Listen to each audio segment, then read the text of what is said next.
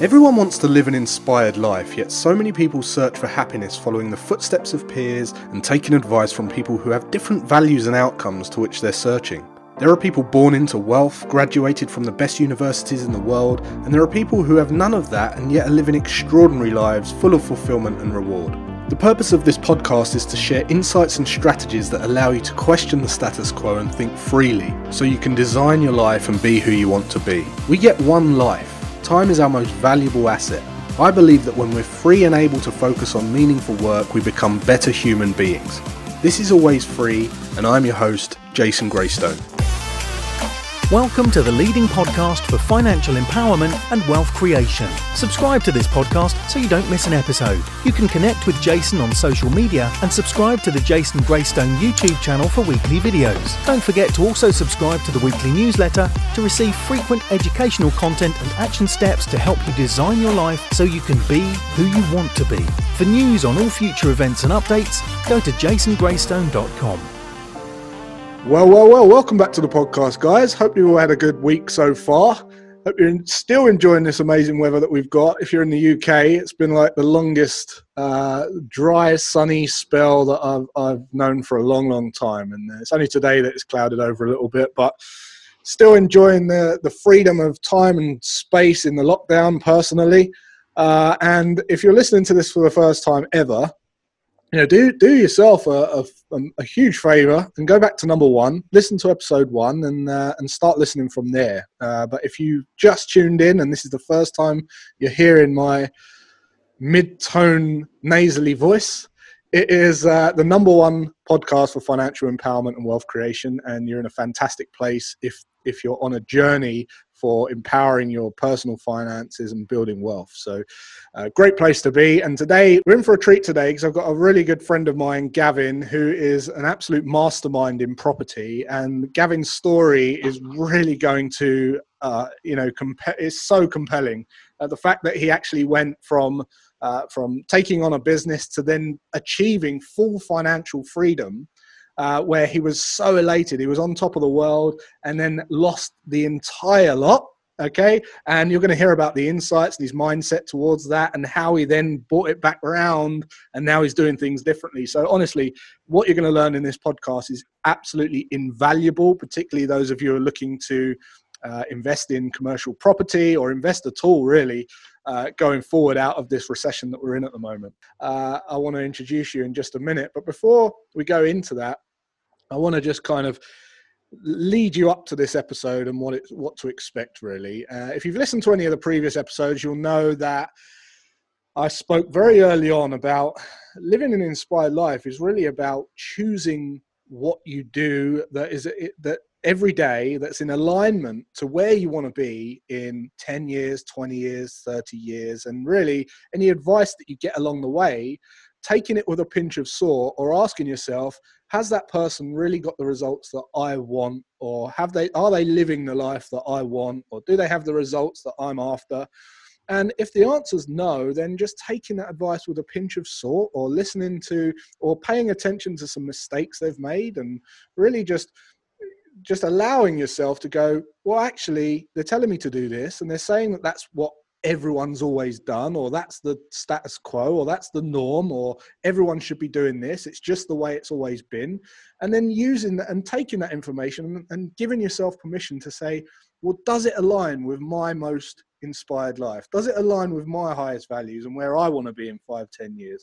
And if you just take the step back to just ask yourself that question and give yourself permission to answer that question, you're going to make some very different decisions in your life that will be life-changing decisions, drastic life-changing decisions. And down the road, they can radically shift your destiny particularly when it comes to finances, but most importantly of all, your well-being, your ability to get up every day and feel completely different as to what you might have done, full of regret if you'd followed another path. So today we've got a phenomenal guest, Gavin, and Gavin has got some unbelievable experience in the property world, and he's extremely humble. And every time I hear Gavin speak, I can't help but smile at how refreshingly humble he is and honest he is of what he's been through. So We're gonna talk a little bit about property investing, because I know there's many property investors that are listening to this, and with everything going on with COVID and the recession and where we're going into property and how that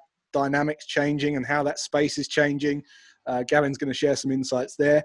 But before we get into that, I'll let Gavin introduce himself. So Gavin, first of all, welcome. Thanks for coming on the podcast. Thank you, Jason. Great to be here. It's Excellent. Funny to be on the other side of the microphone for a change, you know? Yeah, right. So you actually started listening to the podcast, right? That's right. About a year ago. I when I met you at one of Daniel Priestley's things, I remember afterwards sort of saying, "Oh, I must listen to that podcast you mentioned." And as soon as I heard that, I went and I took your advice, went right back to the beginning and the journey that you take people through, and I immediately resonated with the kind of the stories you tell and the kind of the sequencing and the mindset. And because you know the career that I've had has been a serious roller coaster ride, and some of the stuff that if I had your podcast, 15 years ago, I might have gone a very different direction. And so it's kind of interesting to sort of see it in retrospect. I mean, I don't have a huge amount of regret. I always kind of look forward, but I have left a lot of cash on the table and given up a lot of my gains by being kind of reckless and foolish with money. And it is interesting to hear your thoughts on it, and I kind of sign up to a lot of your philosophies very much now. Amazing. So tell us, for those people who are listening, who just to kind of build a background and build some kind of authority in the space, tell us a little bit about your story, who you are and what you was up to. Well, if I want to go right back to the beginning, I'm from a family business. My dad was involved in real estate, and his dad was involved in real estate insofar as they were house builders. And going back to World War II, my grandfather made a bit of a name for himself in the UK, rebuilding after the war, and he built up the business, and then he came back to Ireland and he started building houses across the country, and he became quite a big house builder. And my dad went into that business and took over from him, became the chairman, and then they started getting into commercial real estate. But my dad died of kind of an unexpected illness that came out of a trip to Africa that he went on. And he came back, and 3 months later, he was dead at the age of 45. And he literally went to Africa on the day before my 21st birthday. And I can remember him having a conversation with me saying, do you mind that I'm not going to be there for your 21st? And I was like, no, it's cool, Dad. I got friends from college coming over and whatever. And then the day after my 21st birthday, he didn't want to ruin my birthday by telling the family that this was happening to him, but he was hemorrhaging blood in Harare in Zimbabwe, which back in 1993 didn't have like hospitals, things like that. So he was basically a goner when this took place, but he managed to hang on long enough to make it back to Ireland, and they kind of tried to stabilize him, but it was just the damage was done. He came back to Ireland weighing 40 kilos, I should say. Right. Like, I don't know, whatever, 6 stone or something like that. And just after a couple of months of fighting for his life, it ended. And so he was a very active businessman who had he was an angel investor. He had a lot of investments in various places, but he was a risk taker and an entrepreneur. And I can remember the day after the funeral, chatting with my mom, and she started opening all of the post that had built up over 3 months for my dad. And we didn't open it because we kind of thought when Dad gets well, he can open his post. And suddenly you're opening up and you see, Jesus, Dad didn't mention that we owe 3 million to the bank. And Dad didn't mention that there's a development in the city centre and it's a hole in the ground and we still have to build it out. And we were involved with a couple of different businesses. Dad had been very active as an angel investor, and he invested in a telecoms company, and he invested in a radio station, and also in a fledgling airline that had actually signed up a kind of a joint venture with Richard Branson. And so this was all kind of happening, and Dad was just getting on with it. I wasn't in the picture. I was studying architecture, and I was in my third year of architecture when suddenly my mom and myself were like, holy shit, what are we going to do here? My brother had just turned 18 and my sister had just turned 14. So there was a young family there, and I was kind of expected to step up to the plate and sort of get involved and take over. So it was a really difficult period because he didn't have life insurance in place and things like that. And so first lesson, have life insurance in place. And so we had a situation where a month later, it was Christmas Day, and we were seriously wondering whether we would actually be able to keep the house. And because he owed 3 or 4 million to different banks, and these projects were all underway. And investment in a telecoms company sounds great, but the thing was just hoovering up cash. And there were these rights issues. We need another 100,000 from all of the investors. It was a difficult period. So we had to divest out of a load of things that probably, if he had been alive, he would have hung on into. But the real estate business was, me being an architect, I kind of knew the ins and outs a little bit. And so I eventually, when I qualified, my mum didn't want me to take over while I was still in college because she knew that my degree would go out the window. So she sort of said, look, I'll manage it while you finish your degree. So I went in, finished my degree in architecture because she thought it would be better if I was qualified, just from a point of, I don't know, her whatever mindset she had. She just thought qualified is better going into the big bad world. So I eventually qualified and came out and took over as kind of director on the board of a family business that was actively, developing property all over the place. And it was a bit of a baptism of fire, Okay, so just on that point, that's really interesting because this is going back to kind of how I opened up the podcast and said about taking advice from people who are kind of guiding you through life rather than following your intuition. And the 3 points there, the main points that stuck out were, one, you were inheriting a family business, which is something that's almost, you're basically lumped with whether you like it or not, right? So you're kind of been pushed into a family business. 2, you're being told to get a qualification first. So that's kind of very much like, qualification must mean results. And then 3, you're going into a business that you've just seen basically have a major impact on your family and kind of could be, you must have had some resentment towards the business maybe, or subconscious resentment maybe. Well, how did you feel going into that? Yeah, it was a difficult one because I had actually had a conversation with my dad a couple of years before that. And he was like my hero, you know what I mean? He was a great guy, very charismatic, very active.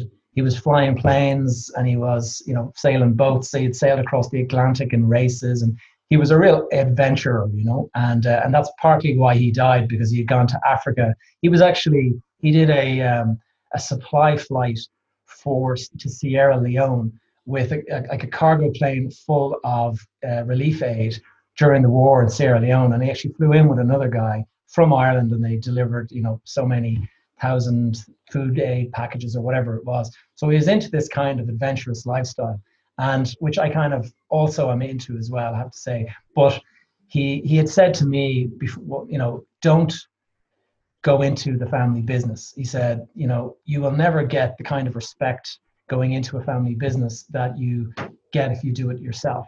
And so he had basically been sort of really encouraging me to do my own thing. He said, he had gone into the family business behind his dad, and he said that your dad always looks upon you, or your family always looks upon you, as having, got a big leg up, and that, you don't do enough work, and the other employees, they deserve the position, but you just landed in it because of who you're born, because of your birth. And then the younger, or the people that we work with, the employees that aren't family, also potentially have a chip on their shoulder, thinking that if it wasn't for, who his dad is, he probably wouldn't have got that seat, whatever. So dad always has said, don't go into that business, do your own thing, start your own business, become an architect, whatever it is, but don't assume that you're going to work in this business, because I don't think it's a good idea. And so suddenly I'm thrown into the business, and it's kind of like, geez, I didn't want this. But, I've got younger brother, younger sister, and a mother that is extremely inexperienced as a business person. Like, dad didn't talk about loans and all that kind of stuff with her. No. So when he died, it was like, what? How much do we owe? And I mean, he had an overdraft with the bank that had grown to 60,000 when my mom opened the statement after he died. And it was like 60,000, and there was 18% interest. This was just after the currency crisis of 1989 or whatever. Mm-hmm. And like, interest rates were huge. And I think the mortgage on the house was like 14% or something like that. And the overdraft was like 18%. And dad owed 60,000 on this 18% a year. And so it was just a crazy time. And we were like, so it was panic stations, and it was, all right, how do we shore up this? How do we like pay the mortgage? How do we keep, my sister in school? Because, it's obviously private school and all of that kind of stuff. How do we feed the monster, basically? And so it was a nerve-wracking time. And we had to sell out of a load of businesses that, as a family in this situation, it made 100% to be selling out. But if you or I today were asked, did we want to sell out? Of course not. We didn't want to sell out, because they were all pretty much rocket ships that were going to go on to become like huge companies. And they did, but after we had gotten out of the damn things, Yeah. And like, one of them went on to be bought by, the telecoms company was bought by British Telecom for £1 billion. And so it's, we had at one stage, I think we had 19% of the shares in that company. So obviously there would have been a lot of rights issues and things, but we had that much of a stake when dad was alive. And then after, like, we sold out for, I don't know, but it was pennies on the pound. It wasn't anywhere near what it went on to be worth. No. And this is what happens when you don't have life insurance. If dad had been better prepared to die, like, nobody thinks about it, but you never expect it to happen. And you might have had a nice big windfall that you could say, right, let's sort out the mortgage, let's sort out this, let's make sure the school is sorted, and let's hang on into this investment and see where it goes. We don't need to sell it, So I talk about cash buffers, right? And having some backing, some stability to ease that decision-making process.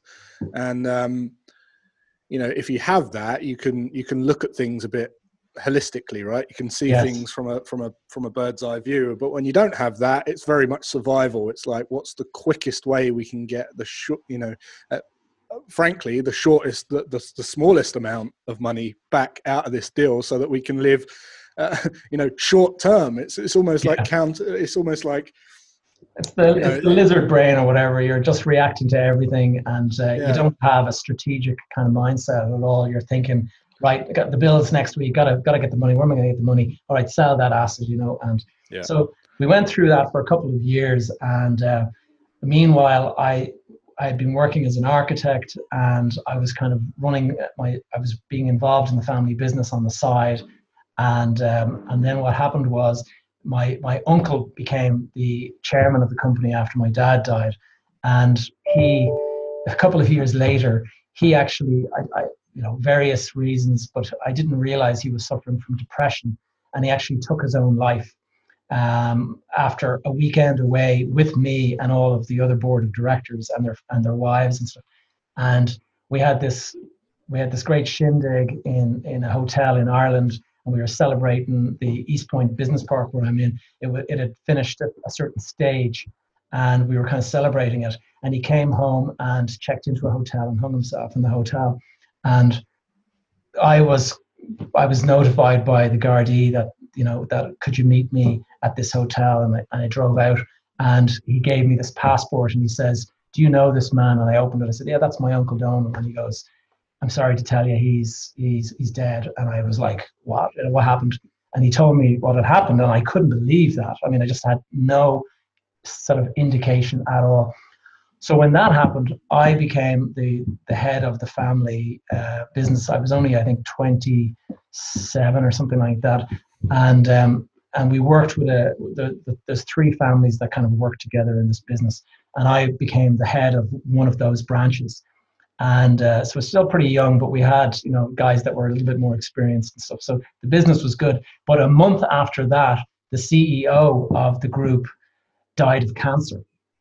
So we went from me being kind of having a sideline involvement, not really being involved in the day-to-day, to becoming the head of the company. And then a month later, suddenly the CEO is dead. And so it was roll up your sleeves and come in and actually start working in the business now. And so the three families both put a person in. I was one of them. My two cousins were the other. And we went in and we started running the business on a day-to-day basis. And but all of my cousins also had their own businesses. So one of them was a house builder and he had his own house building company. I had my own little architectural business, and I was starting to do a little bit of development in small housing schemes. And then my other cousin was kind of an investor. And so the three of us were kind of just trying to figure it out. And it was quite a difficult time, but I had already gone down the road of starting my own business. And so I was doing the two parallel. So I would run the family business. I'd be working from the office, but I'd also be dealing with clients and stuff. And it became very obvious quickly that I can't have clients for architectural work, but I can do the development stuff because it's very much in line with what I'm already doing in the family side. So I created this dual kind of business thing where I'd be working on the big corporate stuff for the family, and then I'd be working on my own business on the side. And I started getting into flipping houses and developing small sites. And what actually happened was it was a very good time to be an investor in Ireland. Everything was just growing at 25% a year. And because I was young and reckless and I had this other income now from the family business, I was able to take these like wild gambles, and I was throwing darts at a dartboard blindfolded, but they were all like landing. And so, I mean, some of the money that I made was just insane, and it just created this confidence that was probably unfounded confidence. It was undeserved confidence. I just believed that I am a rock star now, and I've just made. I mean, one of the deals I made 2.5 million in 2 months, and that money landed into the bank, and I was like, holy shit! Like, okay, new car, got to sort out the house. Right. Why don't I buy that penthouse in New York while I'm at it? And it just started to snow. Right. So tell us, take us a little bit back there then on because one of the great the reason I really, really wanted you to come on the podcast is to share this story, because those of you who are listening, Gavin actually has already been full cycle on achieving financial freedom, tons and tons of passive income, millions and millions of pounds, and then literally losing the lot. And now going back full cycle. Now he's on the journey doing it the right way. And what I really want you to, the purpose of this podcast is to share insights and strategies that allow you to question the status quo, question what you've been told. And you heard from Gavin at the beginning there where he says, if I had the podcast, or if I had someone in my ear telling me not to be so cocky, not to be so elated, or watch this or watch that. The purpose of this podcast is now so if you can listen to these stories and you're thinking like this is now a time where a lot of people will be getting into commercial property, because there's going to be some great opportunities for people to get into commercial property right now, and we'll talk about that in a minute. But what we don't want you to do is make the same mistakes, right? So Gav, tell us a little bit about that journey, right? So things started kicking off. What did your life look like? Like where did that scale to? It went bonkers, basically. Like I went from living in a 3-bedroom house with a young family. I had a daughter of 3 and another daughter of just born, and suddenly all of the deals were landing at the same time. And I had I had bought an old house with a partner that we paid 1.3 million, and we were trying to get 4 houses on the back garden of this house. And it took a couple of years for that to come to fruition. And it suddenly came to fruition around the same time other deals were coming to fruition as well. And so it was like this bonanza all at the same time. So, we had expected to sell each of these 4 houses that we were building for 1 million each. And we ended up selling them for 4 million each. And so we had, it was just that's the way the market in Ireland just went crazy. And so that brought in, millions of unexpected income. And then I bought a bank property in a part of Dublin, and I paid 1.2 million for it. And I had fully intended to develop it into an asset that I would keep. And but it was a former bank property, and so it had a financial planning permission, and that is a kind of a rare permission. And there was another financial institution that had been interested in this property, and I was too nimble, and I had moved in and bought it while they were still thinking about it.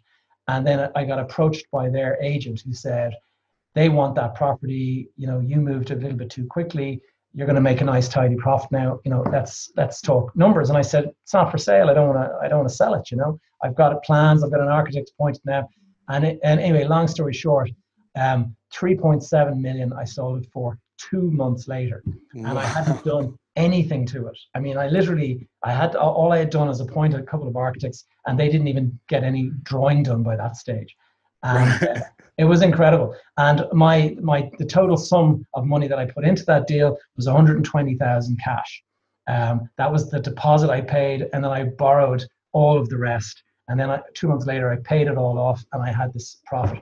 So that came in at the same time, and then there was various other deals. So in the space of maybe, I suppose, of 5 years, I amassed like maybe 10 or 15 million in between equity and cash that came in from profits.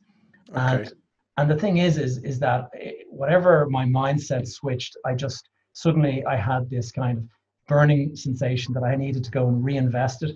So I had this FOMO, first of all. I didn't have the restraint that I should have had to kind of really analyze deals. Yeah. And I remember I got into CFD trading because a friend of mine told me, oh, I just made 40,000, on a trade. And I was like, what? You can do that, And so I started buying into gold companies and oil companies. And while all this money was coming in, I decided I'll try my hand at CFD trading, and I put 150 grand into a bank account, and 3 or 4 months later, it was 850 grand in value. And it had just shot up because the share prices were these penny stocks. Like there was 20, I think I bought them at like 15 cents or something, and it was now 50 cents, whatever it was. It jumped 7x my money basically in a couple of months. And suddenly I was like, holy shit, I'm on fire. I'm a rock star. And so I remember when I was going on holiday to Spain, and I would call the airport, and they have this special area that like the likes of Tom Cruise when he was traveling to Ireland would use. And it was like a VIP section, and you could pick up the phone and you can actually book that. So I would arrive in, and I'd park my car in the front of the car park at the airport, and I'd walk in, and we'd have a private room where the kids could watch like DVDs while we were waiting for the plane. And the guys would go off with my passport and do all of the stuff and get the tickets. And then they would drive you in a BMW to the steps of the airplane, and you'd go up with everyone else.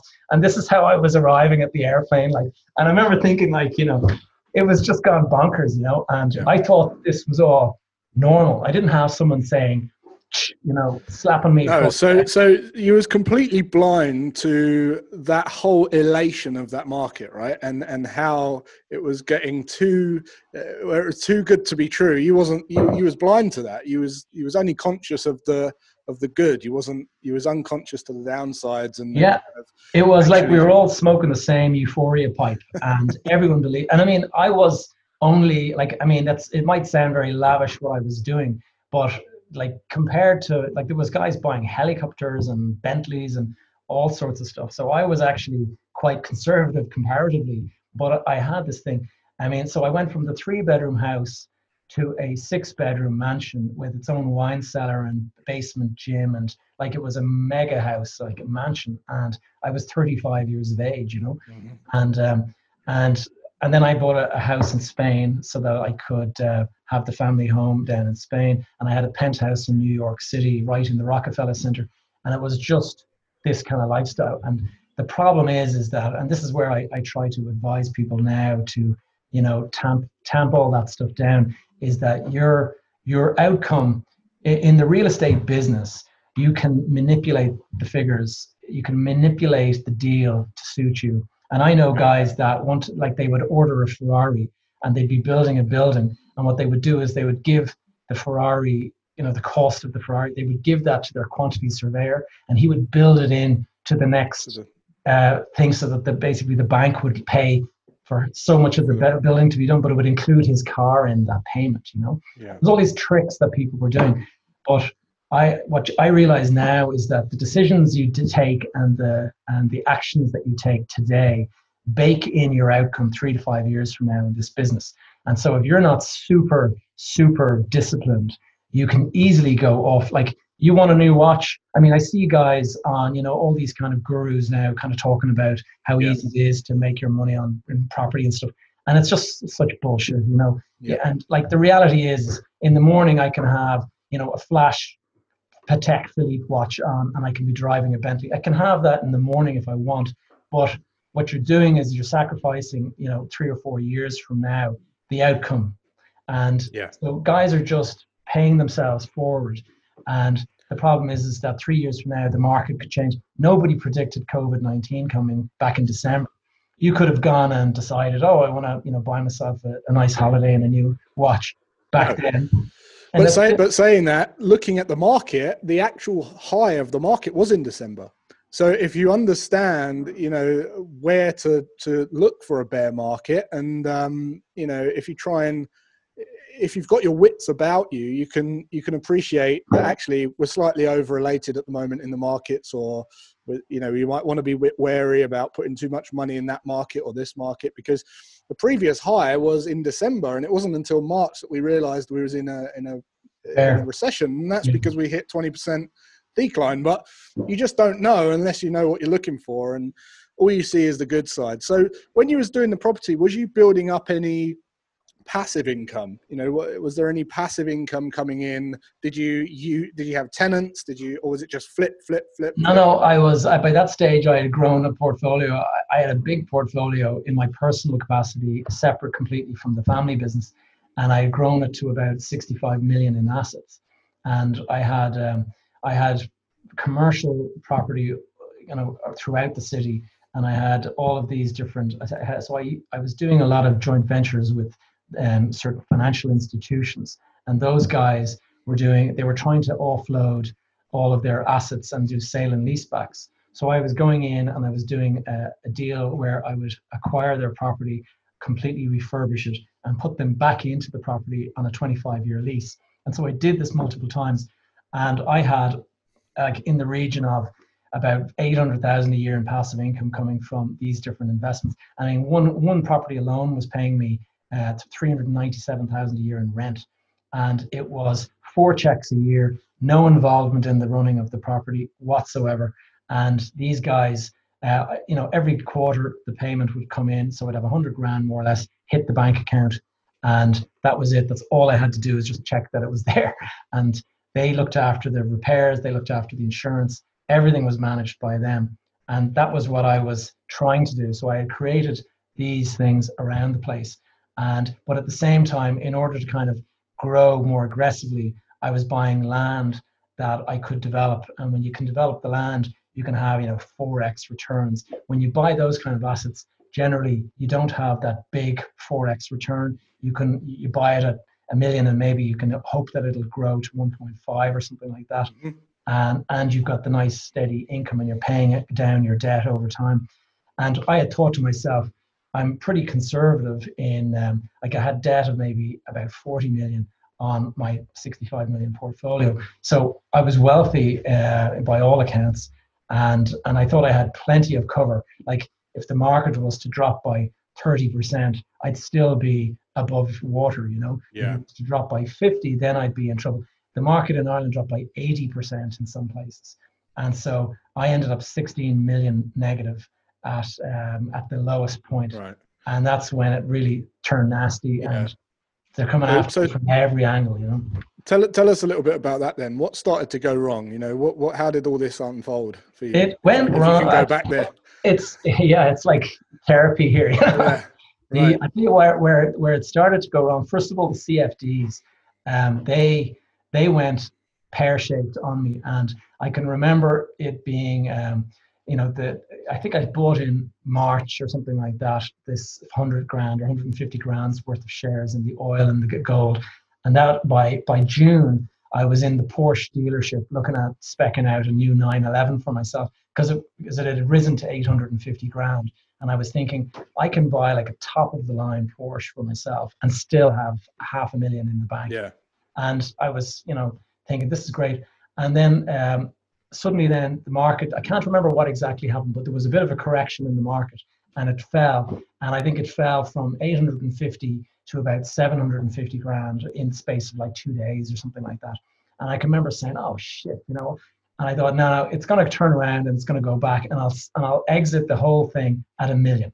And that's as scientific as I was. Okay. It's going to go to $1 million. That's, lick my finger and stick it in the air. I've decided that market is going to go to $1 million. I have decided that's where I'm going to exit it. And anyway, and so I watched this slow decline. And I remember thinking, no, I want to go back to the 850. I don't want to sell at 750. And then it fell to 650. And no, it's going to go back to 750. And I watched it go down. And I kept on thinking that, no, there's going to be a bounce back. And like the reason it went to 850, those realities are still there. So it should go back to 850, And I was just playing this stupid like game in my head that I remember I had this trading screen where it's going red and green and all this kind of stuff. And like I was a fully engaged development business, and so I'd be out at meetings and meeting architects and lawyers and stuff. And then I'd come in at 5:30 or 6 o'clock and I'd turn on the screen to see like red flashing. I remember looking at it and it fallen another 80 or 100,000. And I can remember thinking, geez. And I still didn't want to sell. And then I went on holiday to Spain, to my house in Spain. And it was, I can remember clearly getting a call, and it was my birthday. And I was down at this beach club and my kids were running around. We were having a great time. And I get a call and it's the CFD guy, the IG markets or whatever. Yeah, margin call. 80,000 in the bank or we're going to have to close out your position. And I was just like, what? And he said, yeah, it's been a big fall today. You went from 250 to minus 80 and we need you to cover the position tonight. And I can remember, like I'm on holiday and my kids are running around, like talk about ruining your birthday.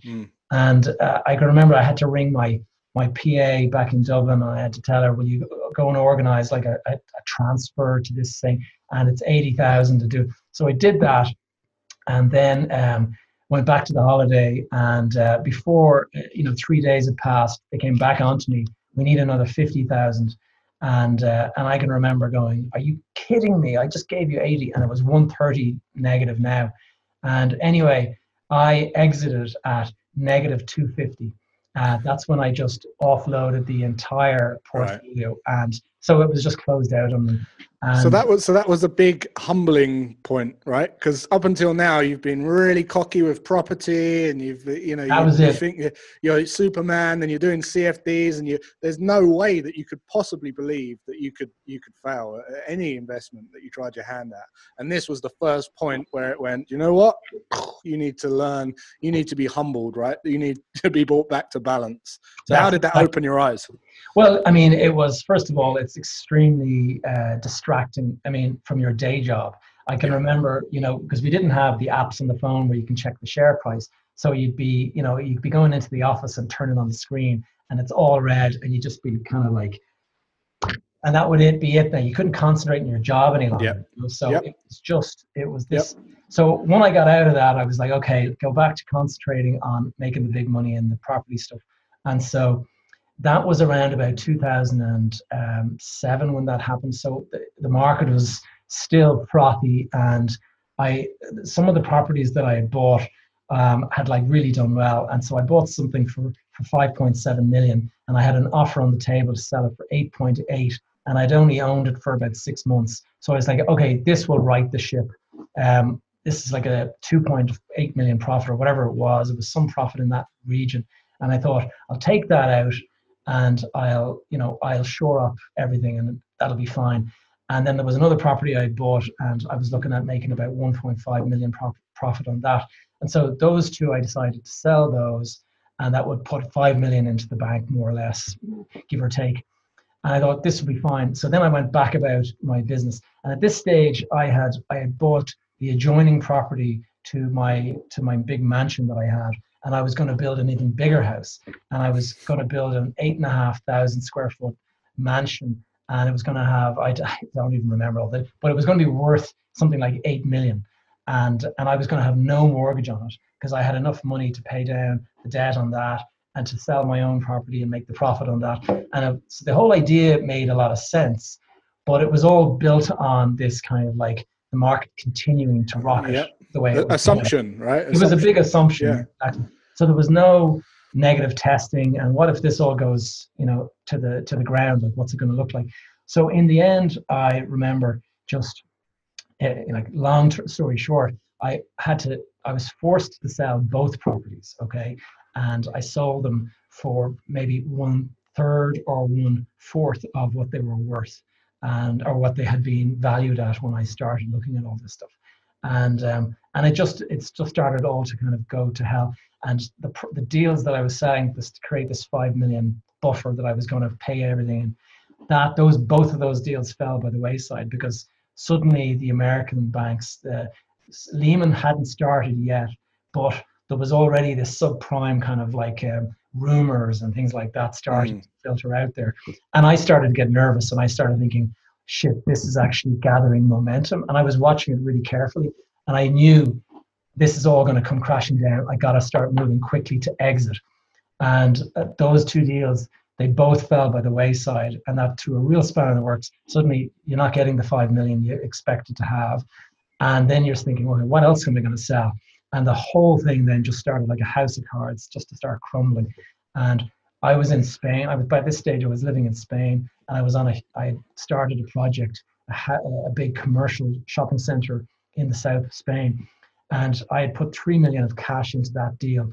And I had gotten investors, 9 million from investors. So the total was 12 million of equity. And we had a bank loan from Royal Bank of Scotland of 30 million. And this was a big commercial deal.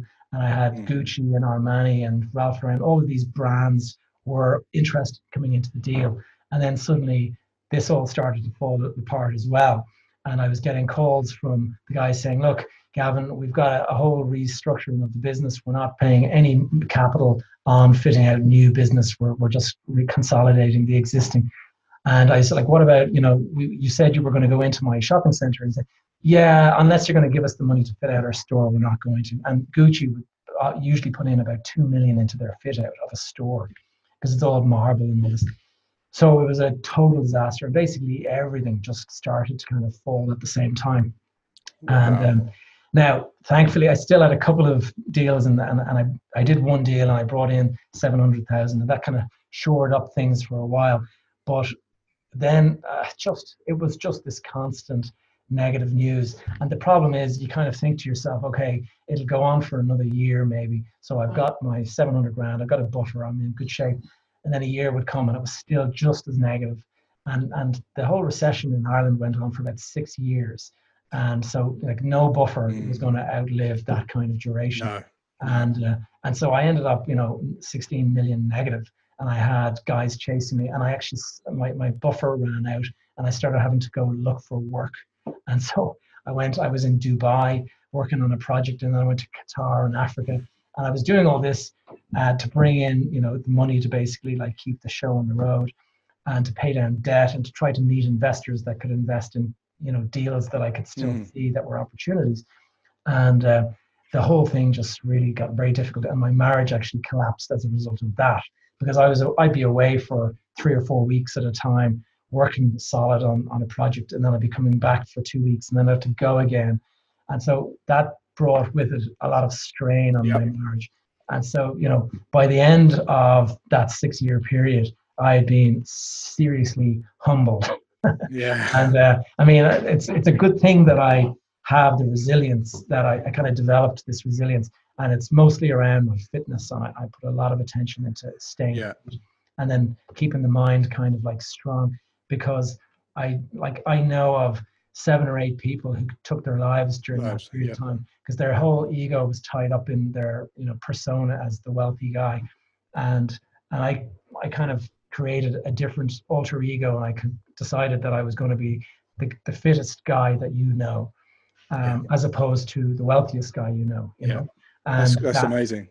Yeah, that's really. I mean, this podcast is very much in the message of the podcast is wealth is time, right? And the time to be alive as long as possible and be healthy and vibrant and have the experiences that you want for you and your loved ones and live an inspired life. So, being able to, that whole ego thing that gets people enslaved or entrapped in a assumed wealth is not happiness. It's not happiness. It's it can have that domino effect that you just said that happened to you. But how do you stay? How did you stay? What's going through your head? Like, how do you stay so positive and resilient in that whole process? Well, when all you'd known is your God up until that point. It's well, first of all, it's pretty humbling. But the second of all is that, I mean, it wasn't so positive the whole time. I did have dark moments when it was really hard, and I can remember at least 2 or 3 times during that period of time, not contemplating it, but understanding how people make the decision to take their own lives.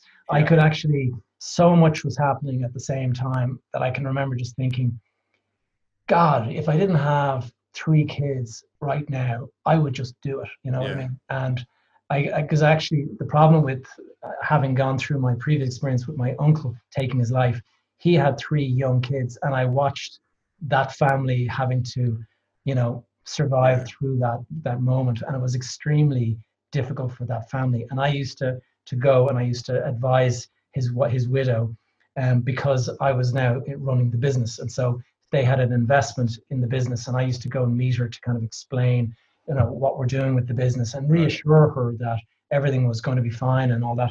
And I remember seeing the struggles that they were going through.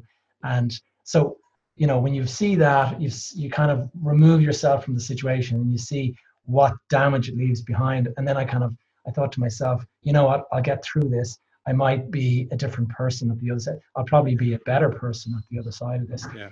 And so, it certainly, did I want to go through that experience? No, but now I'm basically turning it into a positive, insofar as I can share this story and I can maybe educate some people out there that are possibly going down that same road. Incredible. And, try to avoid the mistakes I made. Right. So that is it, right? So that's what we'll come on to now then. We're in a recession now. Okay, we're on a decline, and although the market's picked back up a little bit, I suspect we're going to see another fall, particularly on when we see the next quarter two earnings. I think we're going to see another drop, just based on the last 9 recessions in the last 100 years. We usually, on average, hit around 40% decline. Back then, okay, so you're riding the wave, and then when it all crashes, you don't have any money. In fact, you owe money, right? And it was very hard for you to be in a position back then to go, you weren't even thinking, like, if I had money now, I'd do this, that, and I'd take this opportunity and I'd do things differently, because you probably wasn't even thinking that. You was probably thinking, how the hell am I going to, just get my head above water for a while?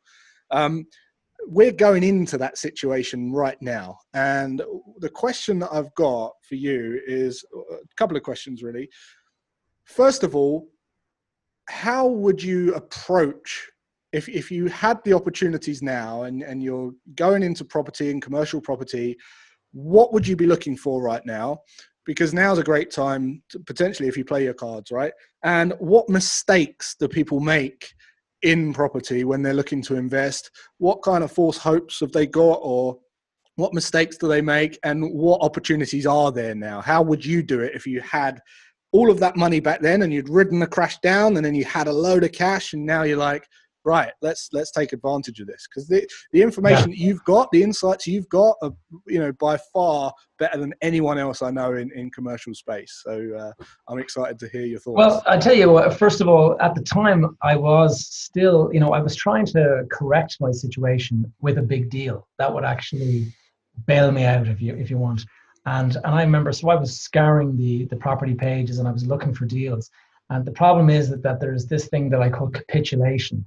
And that is the point where people, they have that fantasy price in their head. It's like me watching my house go down in value, or my CFD count going down in value. Is that you believe that you're worth this, and you do not want to accept that you've lost 100,000 or whatever. And so there is that moment of capitulation when people suddenly accept that their situation has materially changed and they are no longer at that fantasy price that they've been holding out for. When that happens, suddenly everyone starts to flood the market with their properties. And I think that is going to happen. You're going to see, first of all, there's always a property lag. The property market always lags behind the central kind of economy. Yeah. And it's because of the fact that there's debt and that the rent gets paid later and all this. Yeah. And you can actually kick the ball down the road a bit. And the banks don't start looking for, you don't get thrown out of your property overnight. There's a process. So I would say it'll be... And how long is that, 6 to 12 months? Yeah, it can be anything from that. It depends on how severe the downturn. In this particular case, it's a very, very severe downturn. And I think a lot of people realize that. And so I think it could be quicker in this case. But you've got, I know some of the figures in Ireland anyway, are that 30% of pubs and restaurants will just simply not reopen. So all of a sudden, you've got a huge amount of commercial property out there that is no longer got a tenant. And so how are you going to find a tenant for that property? Because there's not many people starting a new business in this environment, okay? And so you're just going to have an empty property. And one of the big mistakes that I saw in the past was people going off and buying empty properties thinking it's a bargain, okay? It's a bargain because it's empty, and in 3 years' time, it might still be empty. And you've really got to be careful about that, because the two worst bits of advice I ever got were no brainer. Okay. And I looked at a deal with a good friend of mine, and we looked at it and we said, this is a no brainer. And we bought it, and we had a tenant that we were talking to, but hadn't signed a binding lease. And they were like, yeah, we'll do it. And they sent in an architect to measure it up and all this.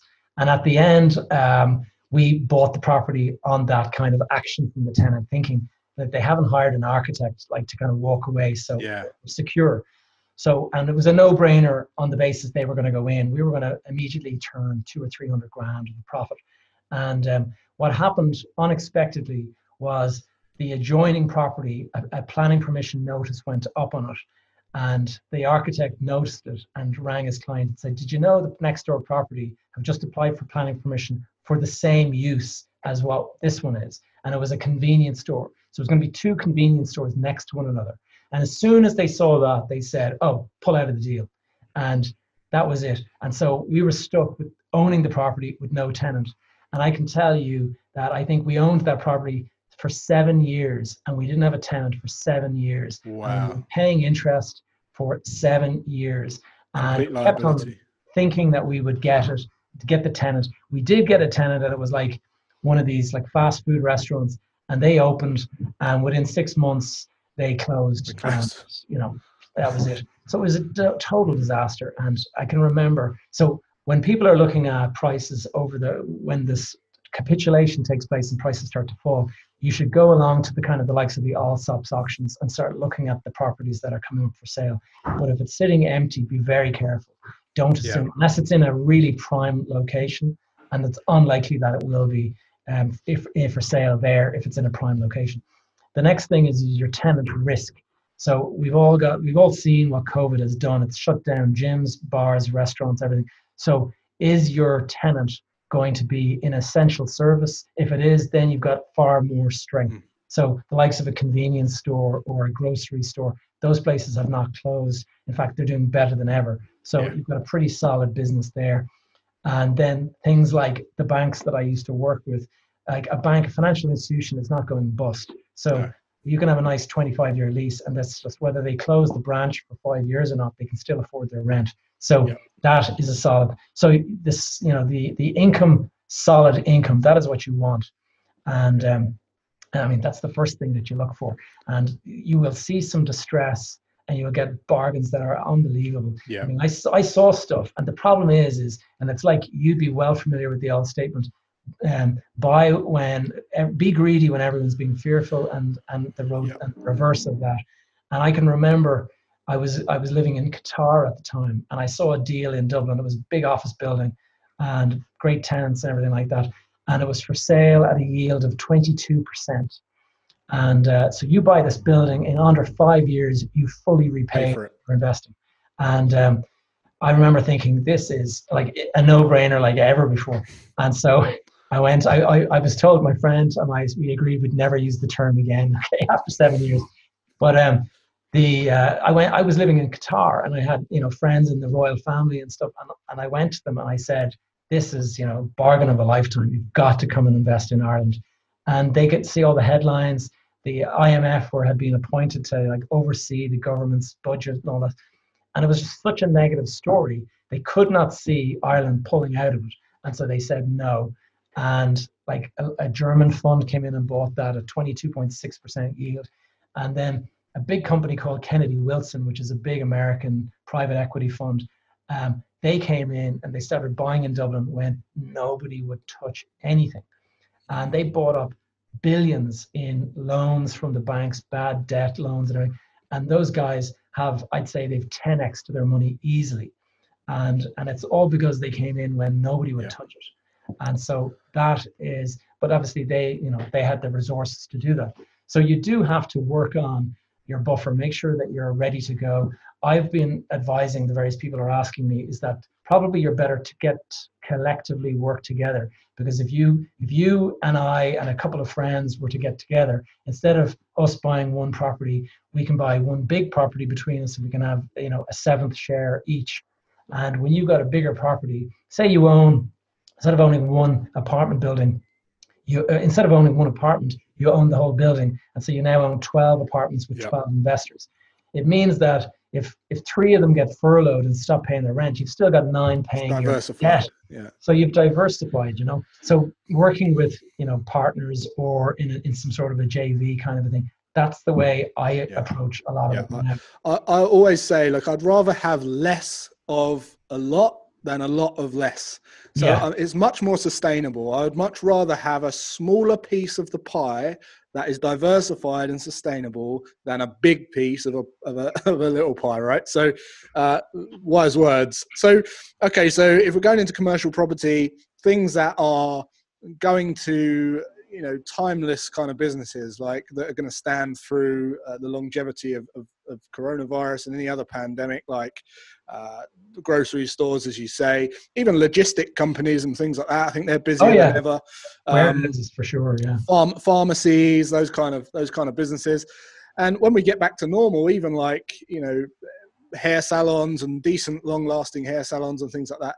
So, what about in terms of commercial property going into residential then? Because I can see a lot of commercial properties being bought up to then turn into residential properties. Well, I mean, there's various pros and cons to it. I mean, the family business that I'm in, we have got a very big, office park here, and we have a lot of tenants, and they're multinationals, and so we have no risk, obviously, from those guys going bust. Although some of them have asked us for, can we have a quarter's rent pushed into next year? So they're looking for cash flow assistance. But if you were to buy residential, you can have a residential that is, as we said, diversified. We are looking at buying, we have a site to build 100 apartments in a single block, and rather than sell that to the market, we just think hold on to it, and it's a great bit of income. To convert commercial to residential, that is interesting to do, but there's a certain scale where it only makes sense. You need a team. I mean, it depends on how active or passive you are. If you're looking for, as you're always free and having a lot of free time on your hands, residential is not always great because the washing machine is busted. You got to go and organize that. So you can obviously have a property manager do that for you. But whereas if you've got, say, a collective of people and you buy 100 apartments, you can actually employ 2 or 3 people to just run that entire business, and you can completely walk away from it. And now with a commercial lease, you have a thing called an FRI, full repair and insure lease. And what that means is that the tenant is 100% responsible for all that. They pay you 3 months in advance, 4 times a year, and that's your involvement. And if a tree blows down and puts in their front windows, they're responsible for repairing it and all that. So it's very, very passive from that point of view. And that's one of the reasons why I tend to go in that direction. Conversions and things like that, I mean, I'm not going to advise because there's too many specific kind of rules and regulations around. Yeah. But it is. Don't worry, nothing's advice on this podcast.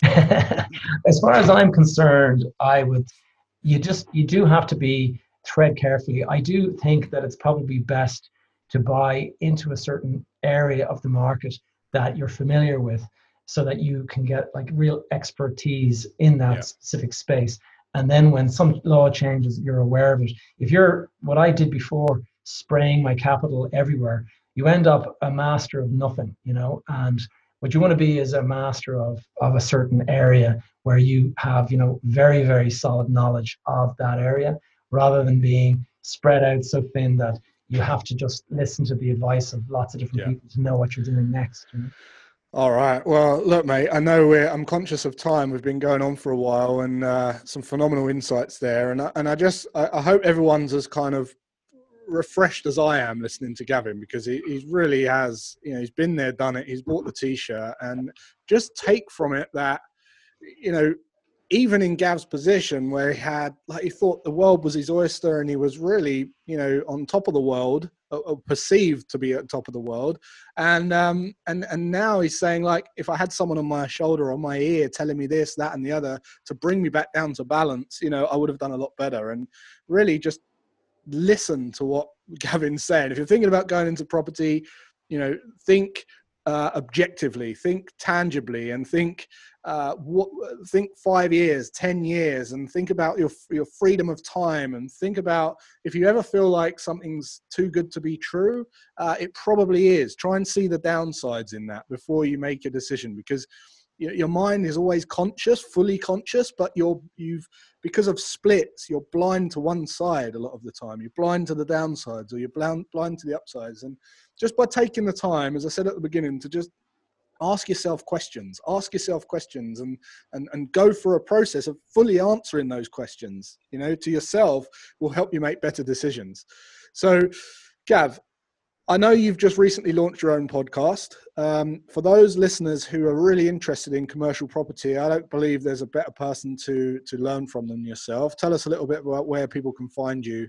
Well, the podcast is called Behind the Facade, and it's all about what goes on behind your head and behind the bullshit front that you put on. And I talk about, the mindset, the mentality, the mental game, unconscious and conscious and subconscious that goes on in the property business. And a lot of the stuff that I spoke about today, I go into those kind of into a little bit more detail in them. And I try to just point out the pitfalls, the benefits, the opportunities out there, and that kind of thing. And it's a kind of a real estate focused podcast, but I think a lot of the lessons could be applied pretty much anywhere. Yeah, universal principles, right? It's amazing. It's such a great name as well, and it sums up everything we've just spoke about, right? Just behind the facade. Such a great name. Listen, mate, it's been an absolute pleasure talking to you. Thanks for coming on to Always Free. And if anyone wants to check out Gav's podcast, it's called Behind the Facade. And on social media, Gav? Yeah, if you want to find me on social media, it's Gavin J. Gallagher. Gavin J. Gallagher. James was my grandfather, and I got that middle name. That's the typical Irish thing. So I use the J because I think there's like 47 Gavin Gallaghers out there. 47 million Gavin Gallaghers, No, excellent. It's a bit like Jay Graystone. Yeah, there you go. Thanks a lot for coming on, mate. Guys, I hope you take something away from this podcast. And if you think that anyone you know will get value from this, please do share it. And as I say, if this is the first episode you've listened to, go back and listen at the beginning. But most importantly, if you get value from this, give a little review on iTunes. Share the love. I do read through those, every single one of them, and it does inspire me to keep this podcast going. I enjoy doing it, and it's amazing to see how many lives we're changing or minds we're shifting, and it's an amazing feeling. So until next week, guys, have a great rest of your day and weekend, and I'll see you then.